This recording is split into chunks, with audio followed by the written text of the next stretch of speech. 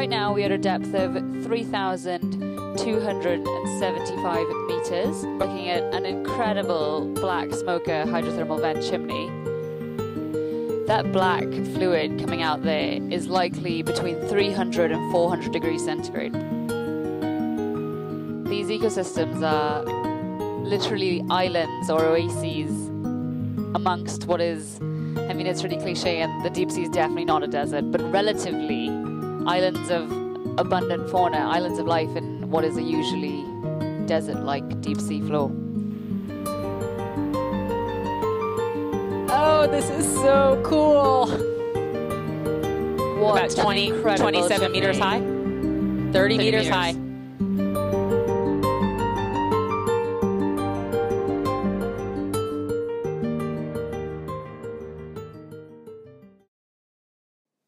What are hydrothermal vents? Where are they located? What purpose do they serve? Can we tie them to the rivers from Eden? We do not have to, because Job did it for us. And you are gonna love this. Wait till you see what we found. Then, 2nd Esdras confirms this. And really, Genesis actually does too, especially when it is abundantly clear that the Gihon River has to surround the whole land of Ethiopia, which is coast to coast in Africa. Therefore, it has to surround the whole continent. Therefore, where is that river? On the bottom of the ocean floor. And the Pison River, which surrounds the Philippines. Another channel says it's in the Philippines, right? Well, it has to surround the whole land of the Philippines, which puts it where? On the bottom of the ocean floor. This isn't rocket science, really, when you just pay attention to the Bible and follow what it says. It has to match Scripture or throw it out. This does. Now, these are the source cause of the great flood of Noah. The fountains of the great deep, which are within the rivers from Eden system and found nowhere else pretty much. Now, how can we know that? By the end of this video, you will have enough evidence to support this from Scripture, from science, from extra-biblical books even. However, this is a theory that is developing. As you see, we've put out multiple videos on this already. But it is certainly gelling together as very, very strong. And there is no one out there who has disproven this, nor even put a little tiny dent in it. And I don't know about you, but we have yet to find a single coherent theory on the rivers from Eden otherwise. Because see, it has to actually fit the origin of the narrative, the Bible. This one does. Of course, some will say not, but they have to say more than nuh-uh. We even had someone recently going back through quotes we use from research over 4 years ago, trying to pick apart Solomon's Gold series. Oh no, actually not true. They didn't watch Solomon's Gold series, but they're commenting on it and say we didn't prove anything. Except you didn't watch it, so how would you know? You wouldn't. Now, we find the land of gold, Ophir, in the Philippines, in Solomon's Gold series. We released a 100 Clues series, which this is a part of as well as Solomon's Gold series. And in doing so, we quickly responded with the original sources for these, and even updated some of the slides to make the sources larger, because there was a complaint from the same person that they were too small to read. Okay, fair. Fine. We made them larger.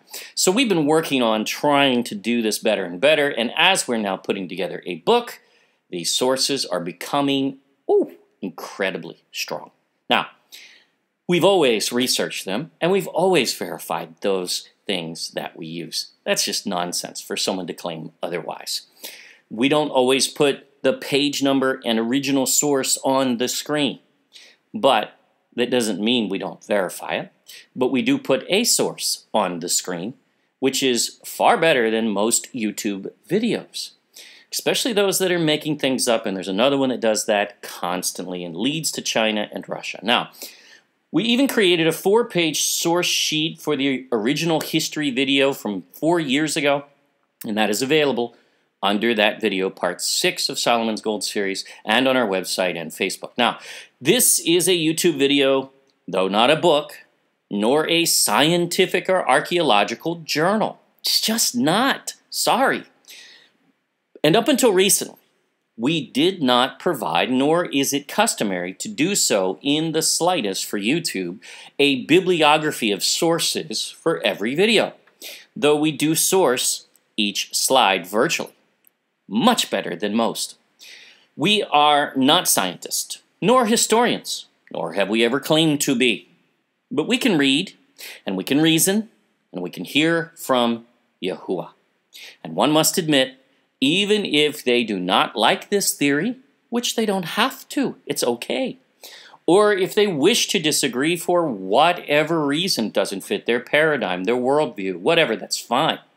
But what they cannot say is that this is not a well-formed theory nevertheless, because it definitely is. Now, further support. Let's begin with Scripture, then science, and then extra-biblical support.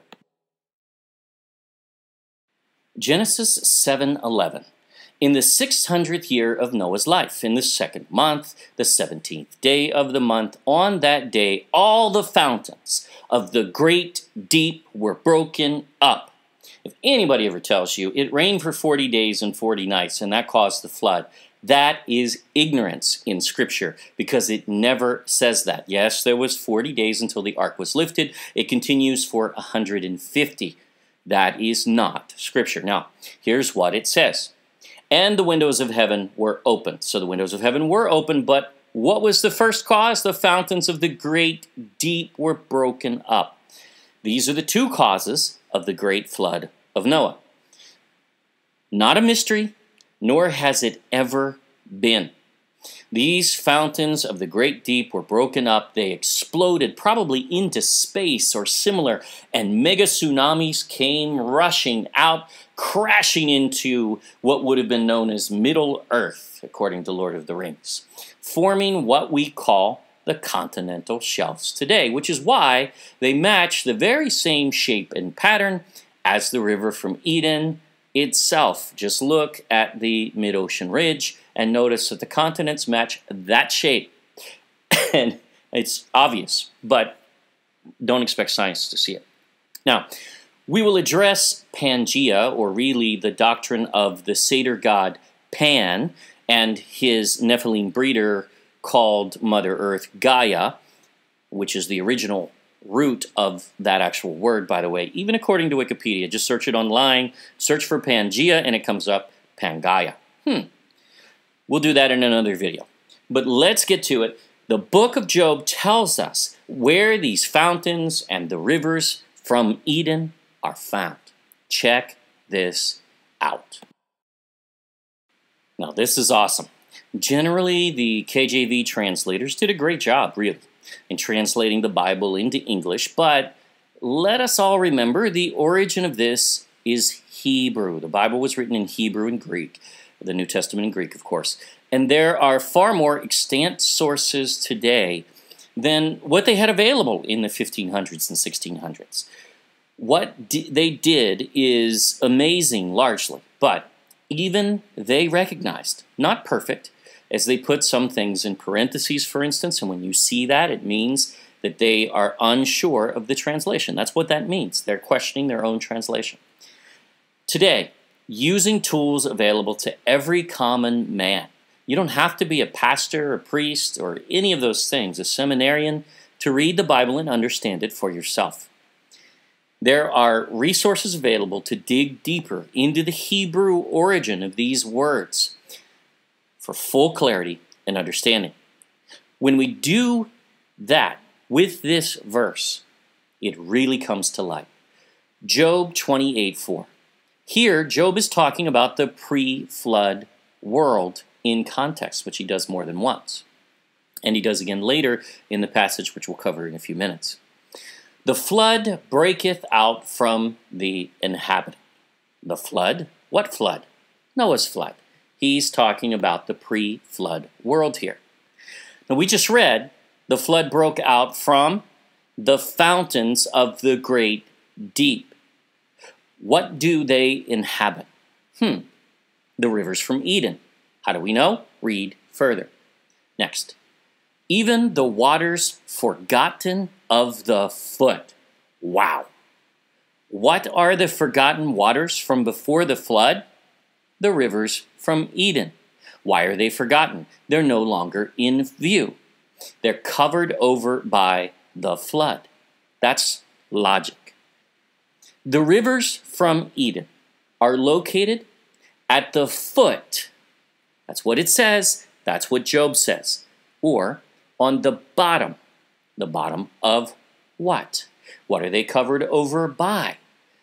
The new world ocean formed by the flood. Wow. There it is right there. Job is coming right out and saying it, but we're not done. Let's finish the passage and understand it in context. They, that would be the rivers from Eden, are dried up. We'll address it. They are gone away from men. What does this mean? Now, so it says dried up, so they cannot be at the bottom of the ocean floor and be dried up then, right? Well, actually, this does not say dried up. The word never means dried up in Hebrew in any of the other passages in all of Scripture. This is the only one time it is interpreted that way. This is it. The word could mean dried up in a sense that it's no longer functioning the way that it did. You could say that. But it does not mean dried up. It's never used in Scripture to mean dried up. This is the only place, and the word is used a number of times. But certainly not in this context, because the translators did not understand, and we understand that they didn't, and it's okay that they didn't. You know, knowledge is increasing, my friends. The word in Hebrew is dalal, which means brought low. Oh, what? What did we just read in context? These waters are forgotten, and at the foot, or what? Brought low. Exact match, perfect word, and exactly what it should mean. Now, that is a perfect fit. The other definitions of the word also fit right in, as it is not equal to what? To the ocean which now covers these rivers. It is emptied, fails, or impoverished and made thin. Well, again, does that mean dried up? No. In the sense of no longer flowing completely or being broken, not functioning the way that it did prior to the flood from its origin. That's all. But all of them really do fit. But this is not saying that they're dried up, indeed. Now, we love the clarity from Gesenius's lexicon. It's to the right, bottom right. He really nails us down. To hang down. To be pendulous, like a pendulum. To swing. To wave. See, those first two, they still mean to hang, to be low. It's brought low. It's still saying that. Now, look at these analogies. As a bucket hanging in a well. Now, a bucket in a well. So, if it is, because earlier in the passage, where is it? It is on the bottom. It's at the foot. So if the bucket is at the foot of the well, okay, it's filled with water down there, and it sits on the bottom, right where the rivers from Eden are in the ocean. Is that not exactly what we have here? Now, that would be the ridge and trench system in regards to the ocean, or the rivers from Eden. Waving to and fro like a palm branch denotes movement, and these rivers still move, not only water and sediment, but they shake. And that comes from the next part of the verse. Let's go through that. They are gone away from men. Now, once again, that is a true statement, as no one sees the rivers from Eden today. So not necessarily a bad translation, but not an exact match either in the Hebrew. This Hebrew word, nuah, almost sounds like Noah, for gone away, blows the lid off all of this passage and one can really see what is going on here. To quiver, totter, shake, reel, stagger, etc. All the definitions pretty much the same. What does this? Is this talking about earthquakes and volcanoes? The shaking of the earth? Oh my! Now, translators did not know about the ridge and trench system back then. They weren't found until the 1970s, so cut them some slack. We are in the days of increasing knowledge now.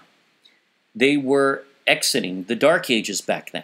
So be fair, but also don't condemn a valid interpretation of an old, ancient concept and call it somehow new, because what we're offering in this video is not new.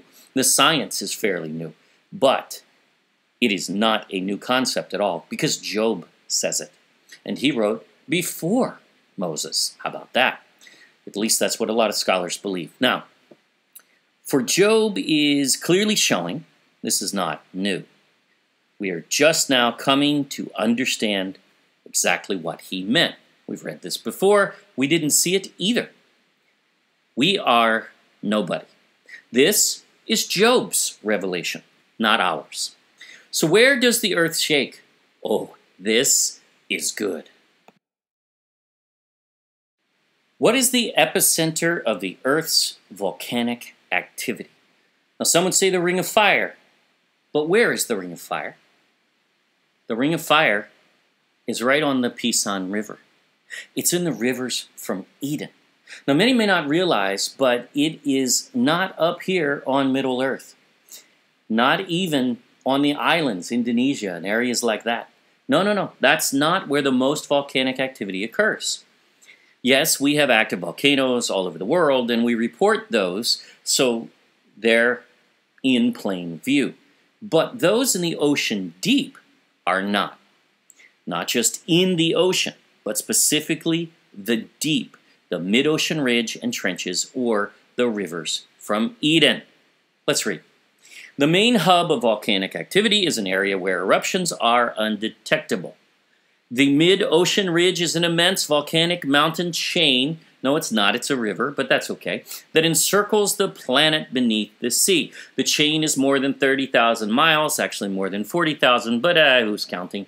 Long, and rises an average of 18,000 feet, 5.5 kilometers above the sea floor. But, okay, so this is the spot where Earth's plates spread apart as new crust bubbles up. Something they've never proven, never once. We have nothing that says that actually happens like that, causing much of the Earth's volcanic eruptions. That part is what we're going for here. Now, there are more volcanoes here than on land. There is a source and link to this article in Live Science, or Live Science, I guess, at the bottom of the screen. Here's another. According to NOAA's Oceans Today magazine, scientists believe that 80% of the volcanic eruptions on Earth take place where? In the ocean. Most of these volcanoes are thousands of feet deep and difficult to find. Where are they? They are in the rivers from Eden, the mid-ocean ridge and trenches. The deep, especially when you're looking at thousands of feet deep, that's where that's talking about. So this is the source of most of the earthquake activity on Earth. 80%! Are you kidding me? All coming from the rivers from Eden, which Job says shake, totter. Imagine that. Let's look at Job one more time here. Here's our interpretation based on the actual Hebrew. Job 28:4. The flood breaketh out from the inhabitant. The fountains of the great deep inhabit the rivers from Eden. Even the waters forgotten of the foot. Rivers from Eden at the foot of the bottom of the ocean. That's what that's referring to. They are brought low. They are shaking men. So they're at the bottom of the ocean, shaking men on earth. And we have an exact match to Scripture here. Exact. How did Job possibly know that? Because this was revealed to him. Again, there is no record that science knew in 1611 about these foundations of the great deep. No idea back then that the rivers from Eden were right there on the bottom of the ocean floor. No knowing about this cosmology that was not discovered until recently in the 1970s. So be fair to former scholars and translators, yet in modern times, citing those guys on this topic is fine to look at. Certainly, let's all read their opinions. We sure do. There's no doubt about it. But likely, they're being formed in the wrong paradigm. This is why all other river from Eden theories head away from Scripture, because they have to make them work. Even science, they deviate because they require water to flow uphill at times. In most of these theories out there on these rivers from Eden, and worse, completely ignoring where the Bible says these rivers must be. It doesn't fit Scripture, throw it out. It's time to know. But this is not all Job says as he revisits the topic again a few verses later, and this one scholars did pick up on. Even got that he was describing what they call, not us, what they call, underground streams or rivers. What? Yep, let's see. To the left is the screenshot from another channel who attempted to challenge this theory, yet never made one coherent point, and we obliterated all of their argument, including their supposed theory, which wasn't even a good guess. For that, we're, of course, called false prophets. Yet, they're wrong and proven wrong on every single point, all of them. So, yeah, who's the false prophet? Now, they don't have to agree. We don't require that. But, of course, they also do not have to change Strong's Concordance and fraud to read with a new definition in order to try to make their sad theory work. Yet they did that. We caught them. Watch Hiddekel 2, and you will find we show that. Now, while having the top left screen up, they challenged everyone that in response to us, there is no support ever for underground streams in the definition of this Hebrew word. River doesn't exist nowhere, ever, ever, ever, until they go to the next screen, which they don't read and clearly haven't read. They can't even read their own screen because on the second screen, which is to the bottom left, there it is, pointed out with the arrow, in their own definition from their own screen. They just aren't reading. Where is this passage found? Where scholars are rendering this word nahar, rivers, and they're rendering it as, specifically in Job 28:11, underground streams, or rivers. Streams, rivers are interchangeable. What is not interchangeable is fountains. What is not interchangeable is geysers, snow caps. None of these things are rivers. There are Hebrew words for those things, and that doesn't fit. Yet they try that too. Job 28:10 and 11 will start the verse before. He, Yahuwah, this is a creation narrative, cutteth out rivers, nahar, among the rocks. Now, is Yahuwah the Colorado River that cuts out and carves out the Grand Canyon over millions of years? No, that doesn't even work because it would require water to flow uphill when you look at the science behind that. It's unscientific, doesn't belong in textbooks. The first time the word is simply interpreted rivers accurately in this passage, okay? But this isn't the one that we're getting to, but we want to show you that. Yahuwah carved the rivers from Eden with his hand.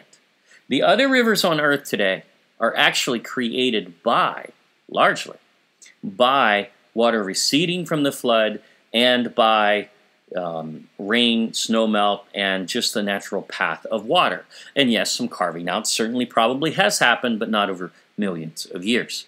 So, let's move on. And his eye seeth every precious thing. Yes, it does, including you and everyone out there. Seems like an allusion to something hidden, right? Perhaps hidden rivers, since that's what this passage is about. But we can't say that for certain, so we won't draw a conclusion on that portion yet. He bindeth the floods from overflowing. Now, that's odd. BlueLetterBible.org shows that word floods in Hebrew is still the word nahar, the word for river. So why would they now interpret this as floods? Why would this be the case? Why not just put river again, right? Well, the context is clearly different. These are the origin of the flood. Thus, floods come out of them, or at least did before the flood or at the time of the flood. But he sent this rainbow as a sign that he would never do that again, remember? Thus, he binds them. This is a flood narrative here. They will not overflow again because he promised so. What rivers are the source of the floods or flood? The rivers from Eden. And where do many scholars place them? Well, they render these as underground, or one could say underwater. Streams or river, same word. The other passage is super definitive. There's no doubt about that. This one, not as much, but together, Job is definitely identifying the rivers from Eden on the bottom or at the foot of the ocean. And the thing that is hid bringeth he forth to light is the next part of the passage. Now, that is prophetic. And that is exactly what is happening right now and unfolding. These are now coming into focus for the first time in history that we can find. The rivers from Eden are where? On the bottom of the ocean floor. And what inhabitants are there inside which caused the flood? Well, those would be the fountains of the great deep, according to Scripture, which science calls hydrothermal vents. They indeed found the rivers from Eden in the fountains of the great deep. More science, though. This is a good breaking point in this video, as there is a lot to disseminate. In the next, we will cover the science behind this and more extra biblical references, so don't miss it. It should be right behind this one. Again, watch our Rivers from Eden theory for this full theory before even commenting would be wise. We always get such comments, and again, you really can't unless you've watched the theory. Otherwise, it's about nothing. Of course, watch the full case, and then go out and prove all things for yourself, and hold fast that which is good. Thank you for watching Solomon's Gold series, our 100 Clues, the Philippines is Ophir, and Flood series, as this serves as all three. Please subscribe to our YouTube channel. Don't forget to click the bell. Share this video with others. Friend us on Facebook at The God Culture _space original. And check out our website at thegodculture.com. If ever YouTube plays games and takes our channel down or videos or whatever, we will have them available on the website, and we will continue no matter what. Though things are going okay right now. Our email is thegodculture@gmail.com, and we are scheduling conferences now for 2020. We just need hosts. We got a big one coming up we're about to announce we're excited about. Keep your eyes out for an announcement on book details coming very soon. Thank you all for your prayers, your comments, encouragement, and support in every way, especially those on Patreon who have been faithful. Salamat po. This has made a tremendous difference. We are humbled and overwhelmed, and we love you all. Yah bless to all.